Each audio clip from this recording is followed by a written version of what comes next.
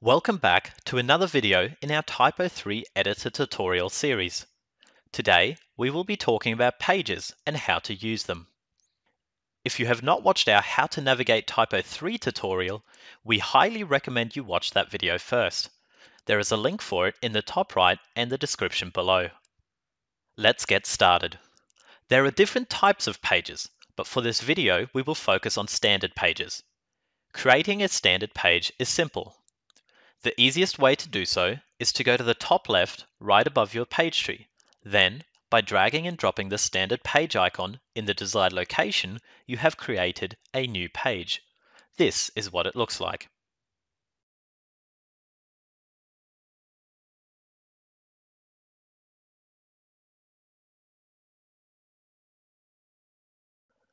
The same method is used when relocating pages. To move a page, drag and drop it in the desired location. If you drop a page between two existing pages, as I have, it will be moved to the same level. However, if you drop the page onto another page, it will become a subpage of the page you just dropped it in.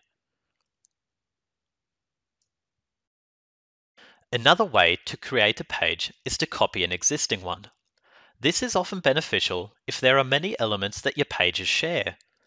By copying an existing page, you will then only need to edit elements that you wish to be different to the original page, while already having the elements set up that are shared across the multiple pages. Copying a page is also helpful when you want to make changes to an existing page, but don't want your front-end users seeing changes being made while you work on the page in the back end. By default, all copied pages are disabled. This means that while the page exists and is readily accessible in the back end, the page is not visible to the front-end user.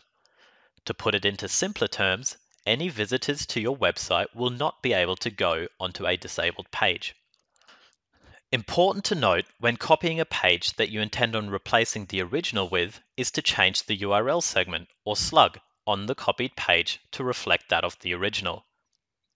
To change the slug, go to the page in question, click Page Properties, click on Toggle Manual URL Segment, and then replace the existing URL segment with that of the page you are replacing.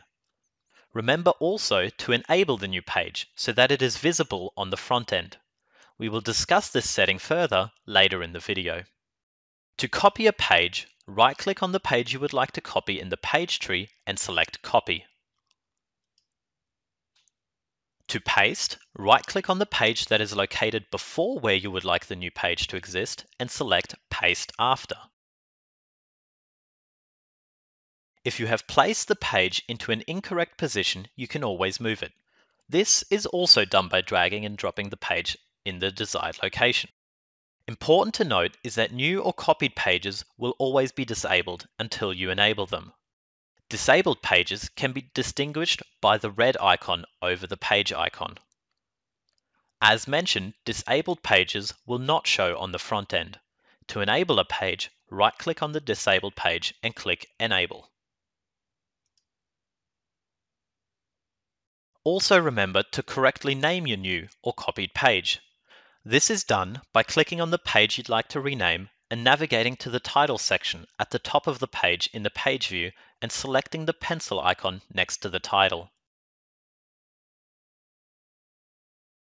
Once renamed, you can hit Enter to save it or click the Save icon towards the right. Next, let's talk about page properties and how to actually find them. The page properties are a menu in which you can change many attributes. To find the page properties, you click on the Edit Page Properties icon above the title of the page. It is the middle icon, the one that resembles a page with a pencil overlaid. Once in the page properties, you can change many things. I will now go over some of the more commonly used attributes. In the General tab, you can edit the URL segment. This field is important because it provides a path to the page. If you link another page to this page and then change the slug of this page, the other page will no longer be able to locate this page. This is because the instructions given to the other page do not include the correct path to the page you're linking to, as that path was changed when editing the slug. Therefore, you need to take care when editing the slug and make sure that any links are always up to date.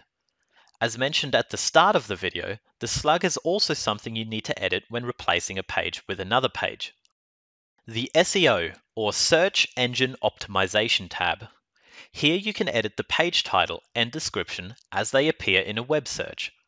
Well-optimized content will rank better in a search, meaning your website will gain more traffic or people that visit your store. The Appearances tab. Here you can change the way the page looks on the back end. To give you some context, when you are on a page, elements are laid out in a grid fashion. These layouts can vary greatly between different pages and websites. For example, the home page only shows full-width elements. This page, however, has a full-width layout at the top and a split column layout towards the bottom of this page. This layout can be changed in the Appearances tab. Moving on, the Access tab. Here you can enable and disable the page, as well as enable or disable the page to be shown in menus on the front end. Here is an example of the page being enabled in menus.